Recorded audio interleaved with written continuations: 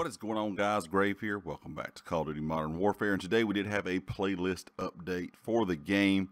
And some of the things that you can see right here on screen that changed were, of course, we do now have a 1v1 gunfight mode. 2v2 gunfight is still available, but they have added this new mode. Gun game has also been added in, and it replaced grind, and then shipment 24/7 has been placed in the game, and that has replaced shoot house 24/7. Also, there's a few new things in the store, for some different, bundles that you can purchase.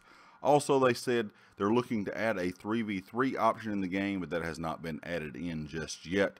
But we could be seeing that in the future. Now, this was not the update that I was expecting. I was expecting maybe an actual in-game update today. I'm assuming we'll have to get one in the next couple of weeks because it's been a while since we've had one.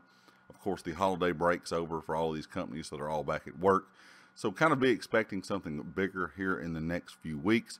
But I just want to let you guys know about this playlist update today. Of course, if you like the video, make sure you hit the like. If you have not subscribed yet, please do so. Share the video if you have a chance. It does help out the channel a lot.